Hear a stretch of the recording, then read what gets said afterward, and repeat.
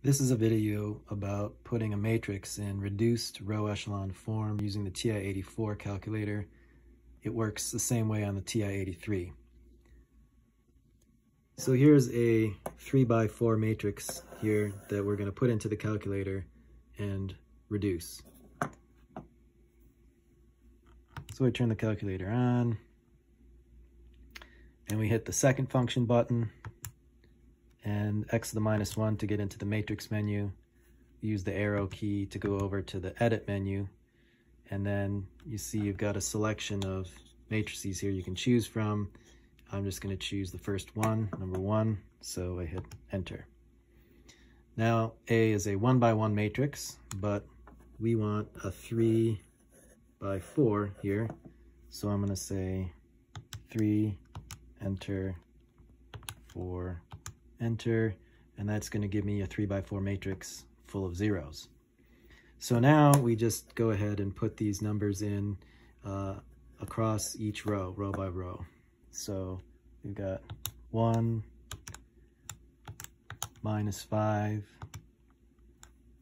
4, minus 3. That's the first row. Notice a couple things. First of all, I use this white button down here for negative numbers, not this gray negative button, which is for the operation of subtraction.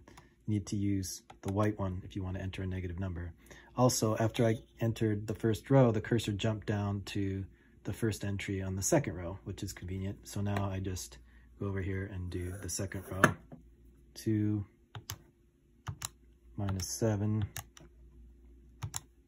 3, minus 2, and I'm hitting enter, of course, after each number. Then it hops down to the third row, so I put in this third row here, minus 2, 1, 7, minus 1. So I like to double check that I got the numbers in correctly. So since I entered them in as rows, I like to double check the columns. So the last column should be minus 3, minus 2, minus 1. And I can see I've got minus 3, minus 2, minus 1.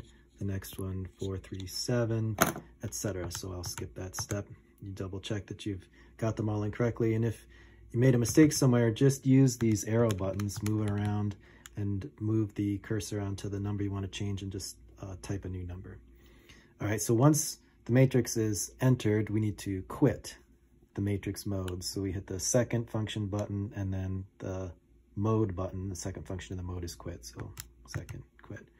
And now we go back to the matrix menu, so second, x to the minus 1, or matrix again. Now we go to the math menu, we hit the right arrow to the math menu, and then you can scroll down, but it's quicker to scroll up. So I'm a lazy mathematician, that's what I'm gonna do. Up to this function RREF. Be careful that you don't do REF, that's gonna do something different.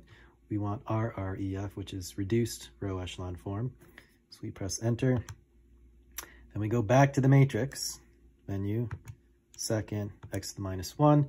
We have to tell it which matrix to reduce. So we could scroll up and down with the arrow buttons here, but we want matrix A. So we just highlight that one and press enter. You can close the parentheses here if you want, doesn't matter either way. If you press enter, it will row reduce the matrix.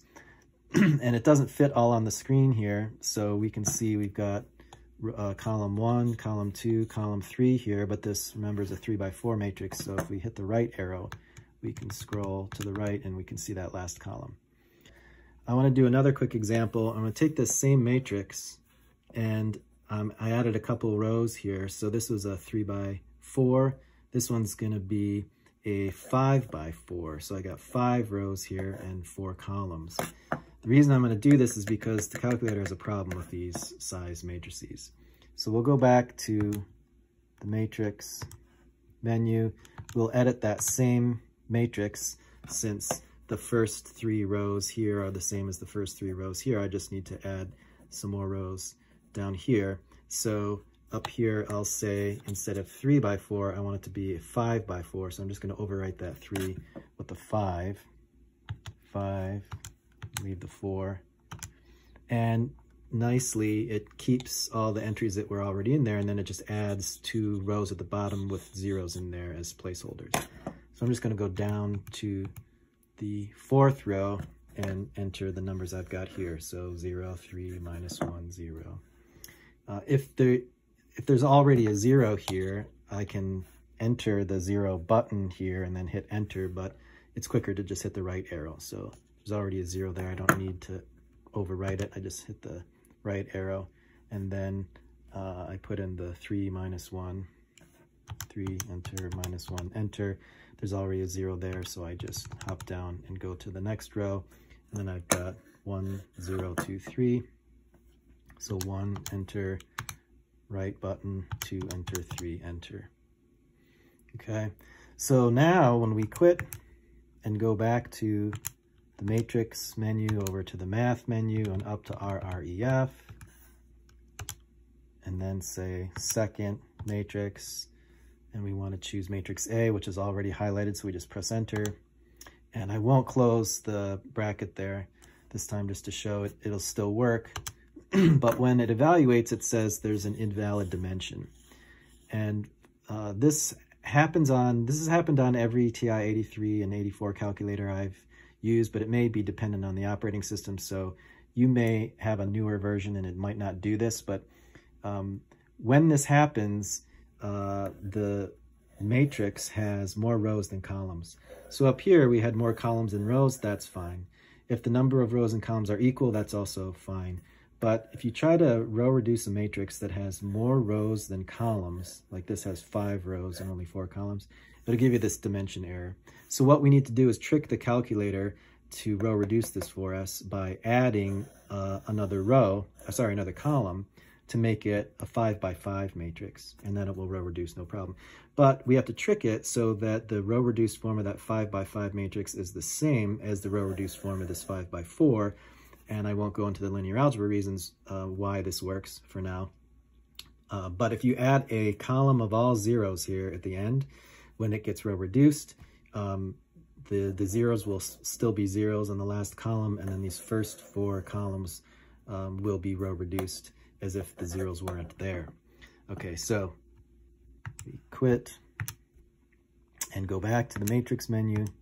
So we're gonna go back to the edit menu and edit A, and now I'm going to skip over the 5, and I want to change the dimension from 5 by 4 to 5 by 5. So I just overwrite the 5 there and hit enter. And now the really cool thing is the calculator automatically put in a column of zeros for me.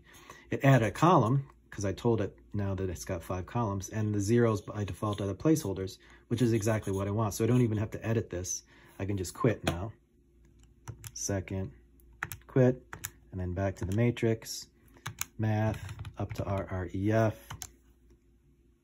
second matrix, enter for A, and now it will row reduce for me, and I just ignore this last column of zeros. So the first 4 columns here and all 5 rows are the reduced row echelon form of this 5 by 4 matrix.